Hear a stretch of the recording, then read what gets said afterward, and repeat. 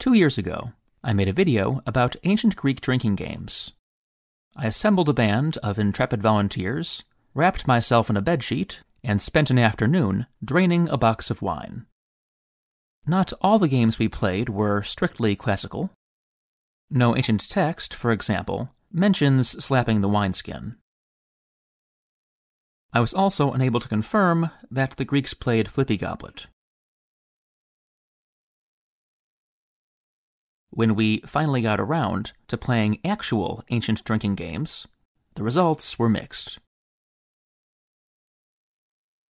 I decided to reuse the original footage in a new video for your delight and edification. Before we watch that new and improved version, a brief disclaimer. I am not encouraging anyone to imitate my symposium, and do not endorse irresponsible behavior. In drinking, as in all things, the Greek ideal was self-control. With that firmly in mind, let's get started.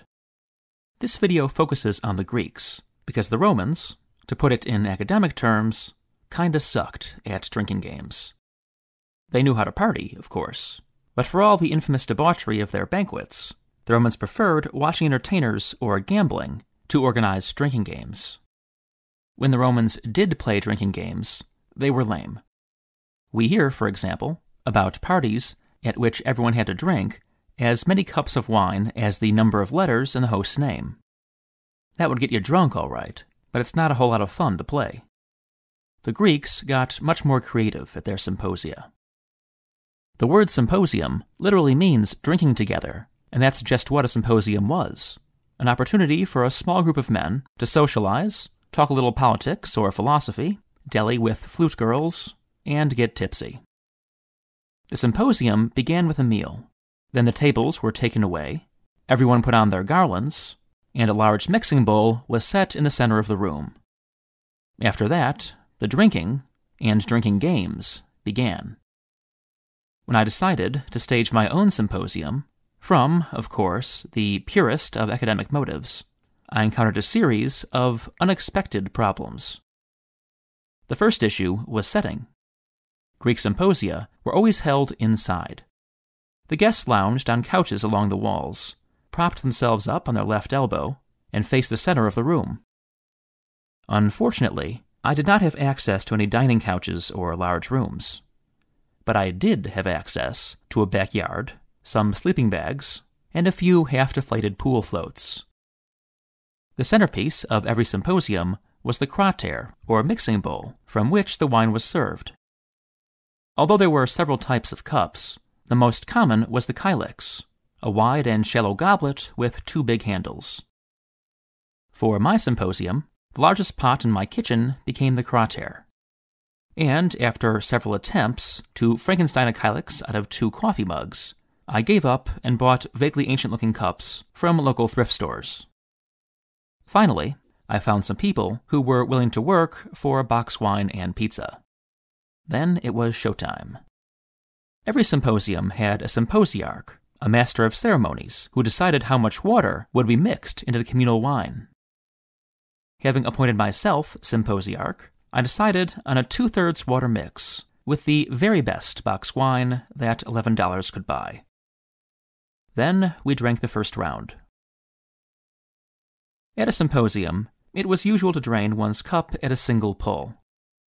And this we did, to our immediate and collective regret. That feeling was reinforced when we proceeded to the oldest of all drinking games, straight-up competitive drinking. In the typical Greek version, 2 or more contestants would face off and drain progressively larger cups. The only rule was that each cup had to be finished at a single go. We then moved on to Kottabos, the Greek equivalent of beer pong. The goal of the game was to hit a small target with droplets of wine or dregs flung from one's cup. The best-known version of Kottabos was played with a tall stand topped by a figurine holding a small bronze disc.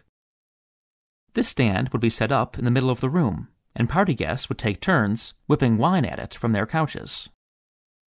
To throw, a guest would twist his index finger around the handle of the cup and then whirl it with the motion of his forearm. The wine droplets from a successful throw would knock the dish from its perch and send it clattering onto a metal platform built into the stand. Kottabos, we discovered, is much harder than beer pong. It was difficult for the Greeks, too. Skill at Kottabos was admired and considered a sign of future success. But we were exceptionally bad, partly because we were using a Campbell's soup mug and a candy dish instead of an actual kylix, and partly because none of us was feeling especially coordinated. There was another, much easier version of Kottabos, which involved aiming wine droplets at small cups floating in a tub of water. Frankly, we should have played that version. But by the time I realized this, we were fully and hopelessly committed to hitting the target on the stand, which we never quite managed to do.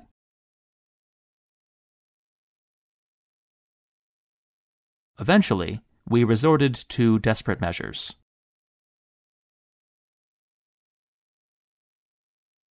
There were other Greek drinking games, but since we didn't attempt these, I'll refer you to my book, Naked Statues, Fat Gladiators, and War Elephants, for a full discussion. In the coming weeks, I have a whole series of interesting videos planned. Until then, as always, thanks for watching, and stay thirsty, my friends, for knowledge.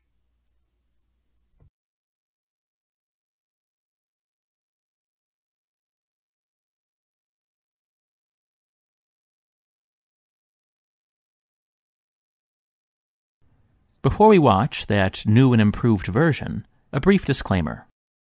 I am not encouraging anyone to